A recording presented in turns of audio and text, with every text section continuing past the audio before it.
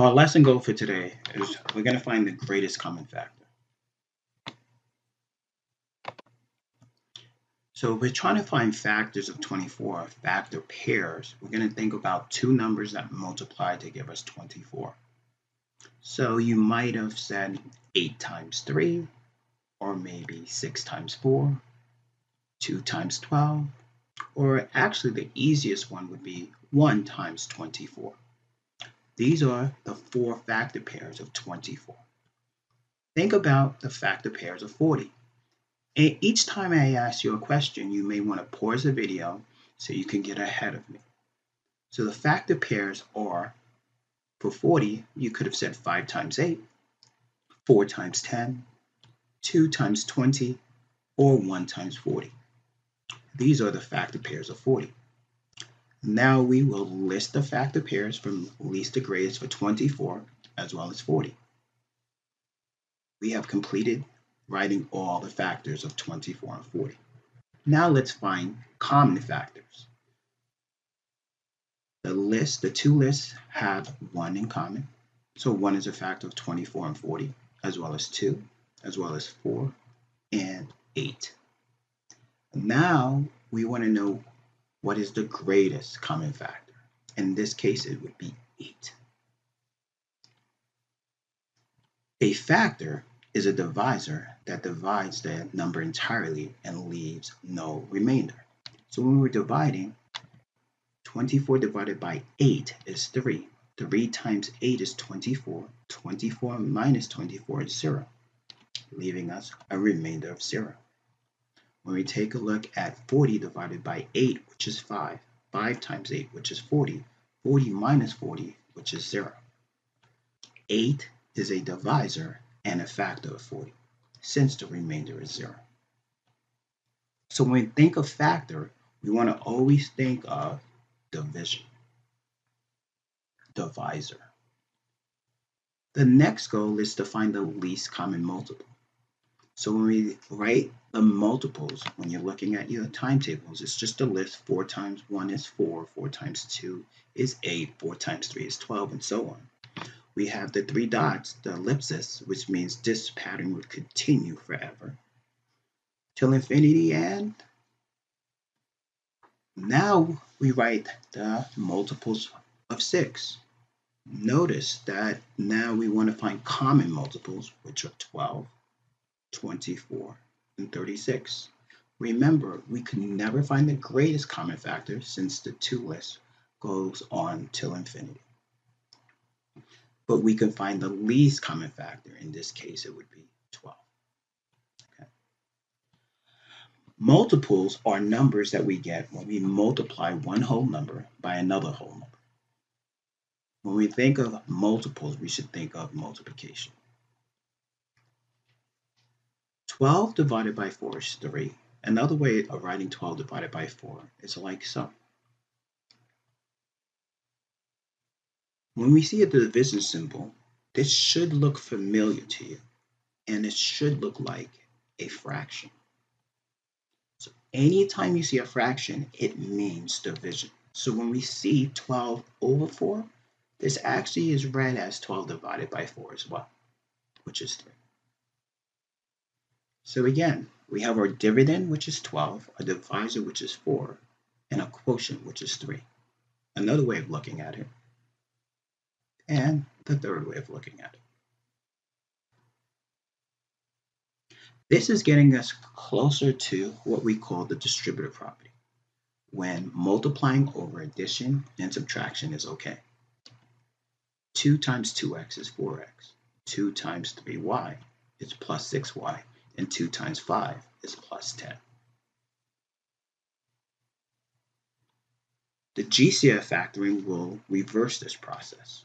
We're going to think of what numbers go into 4, 6, and 10. So we can use our timetables to look for this. And it doesn't matter if we look towards the rows or columns.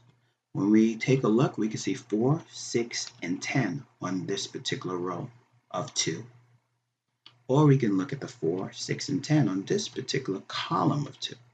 So that means we're going to think about dividing each term by 2. This is the term that we are factoring out. 4 divided by 2 is 2x. 6y divided by 2 is plus 3y. And a plus 10 divided by 2 is a plus 5. Our lesson goal for today will be we're going to find the GCF, the greatest common factor, and the least common multiple. Our essential question is, how does knowing your math facts help with finding the GCF and the LCM? Okay, the easy numbers to multiply are usually 0, 1, 10, 9, 2, and 5. Now, certain kids will say 9 is not, but I've added the finger trick for the 9 timetables to this video. So there's a link on this video to see why the 9 timetables are easy to do. This leaves us with 4, 7, 6, 3, and 8. So 3, 4, 6, 7, 8 that are a bit challenging. So the 11 timetables are also easy, but you really only need to know up to your 10 timetable. So since the 10s are easy, as well as the 1s, as well as the 2s, as well as the 5s, it leaves us with, and the 9s. This leaves us with 4 little pockets of numbers. We also are going to work a lot this year on perfect squares. So notice this pocket and this pocket that the numbers are actually the same. And you see 12 and 12, this line, 42 and 42, 48 and 48, 56 and 56. So that means there's only a few numbers that we have to learn to, and this will actually help us knowing all our timetables. When you multiply 2 numbers, the result is called the product. The numbers that the numbers being multiplied are called factors. So when we take a look at this one, 4 times 3 is 12, 6 times 3 is 18, and so on.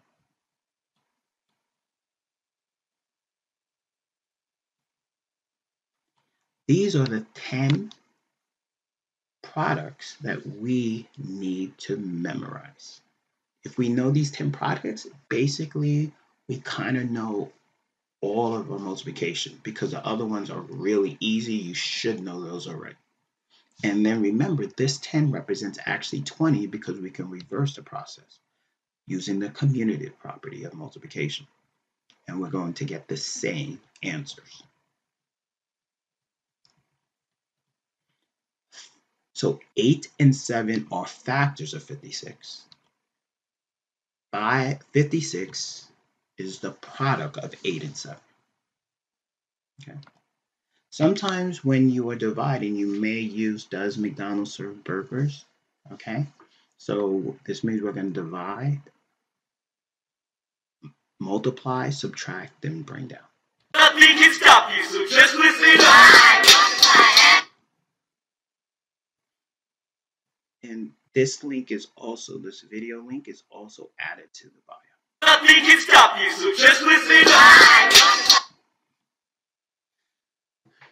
A divisor is a number that divides another number either completely or with a remainder. So when we take a look at 25 divided by 4, 4 goes into 25 6 times. 6 times 4 is 24. 25 minus 24 is 1. 4 is a divisor, but not a factor of 25. A factor, however, is a divisor that divides the number entirely and leaves no remainder. The remainder is the portion of the dividend that cannot be completely divided by the divisor.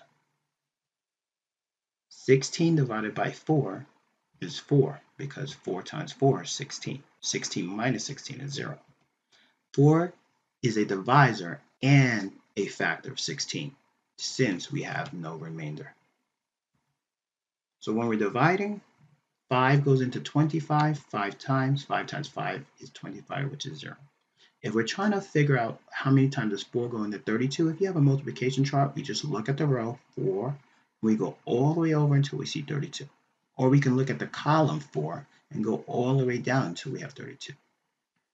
And that means that 4 goes into 32 8 times. 8 times 4 is 32. 32 minus 32 is 0. 7 goes into 35 5 times. 5 times 7 is 35. 35 minus 35 is 0. I would like you guys to try these next 3 problems. Remember, pause the video and try it. Our answers are 4, 7, and 8. Prime numbers are numbers greater than 1 that have exactly 2 factors, 1 in the number itself. Examples of prime numbers are 2, 3, 5, 7, 11, and so on.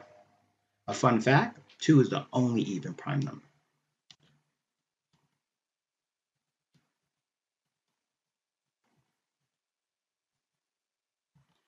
Relatively prime are numbers having no factors, having no common factors other than 1.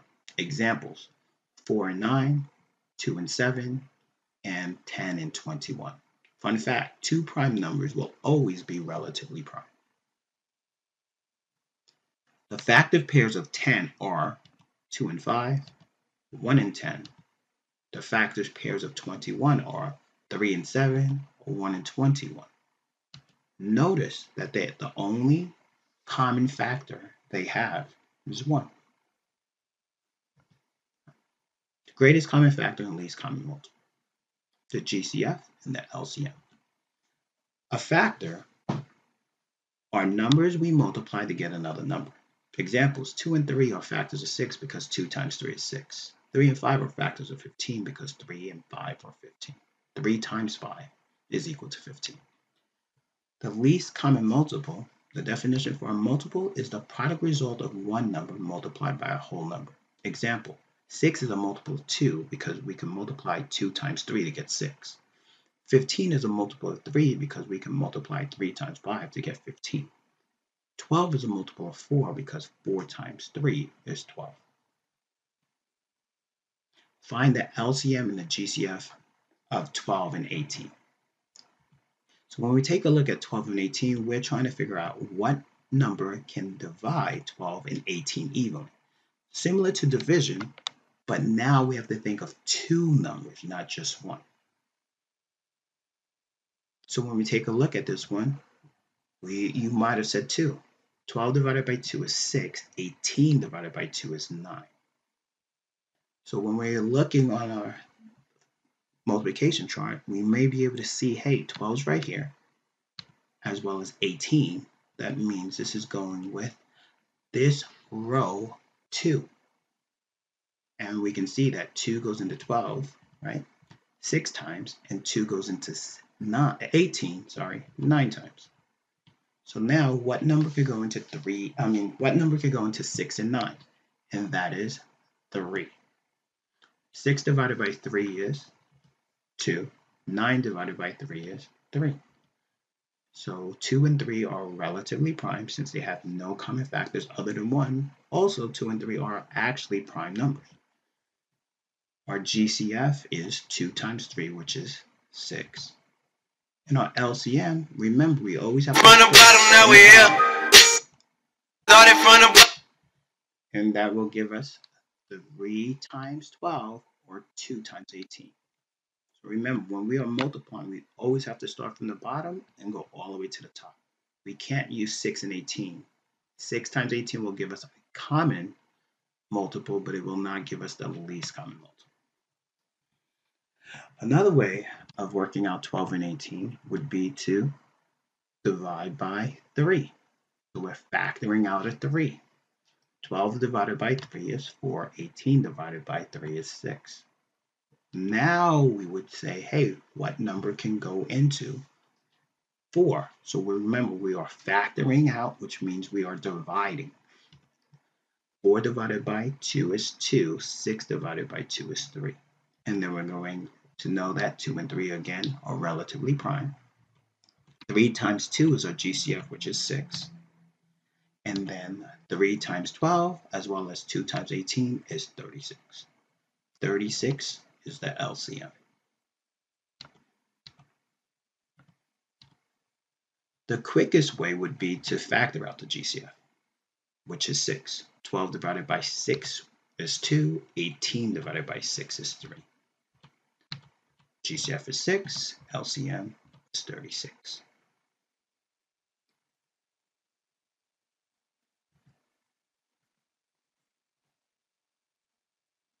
What number can we factor out of 12 and 16?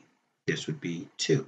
12 divided by 2 is 6. 16 divided by 2 is 8. And now we can factor out a 2 as well. 6 divided by 2 is 3. 8 divided by 2 is 4. 3 and 4 are relatively prime. 2 times 2 gives us our GCF of 4. 4 times 12 and 3 times 16 gives us our LCM of 48. Another way would be to factor out a 4. 12 divided by 4 is 3. 16 divided by 4 is 4. We have our two relatively prime numbers. Our GCF is 4, and our LCM is 48. When we take a look at 2015, again, pause the video so you can try and think about it beforehand. And in this case, it would be 5, 20. We could factor out a 5. 20 divided by 5 is 4. 15 divided by 5 is 3. Our two relatively prime numbers, and 5 is our GCF, and 60 is our LCM. When we take a look at 24 and 18, we can factor out a 6. 24 divided by 6 is 4. 18 divided by 6 is 3. We have our two relatively prime numbers, our GCF of 6 and our LCM of 72. Remember, 4 times 18 is 72, as well as 3 times 24. If you were thinking of using 3 or 2, you are correct. This will just take multiple steps instead of just one step. And our last one, and this one is the one that most kids have trouble with.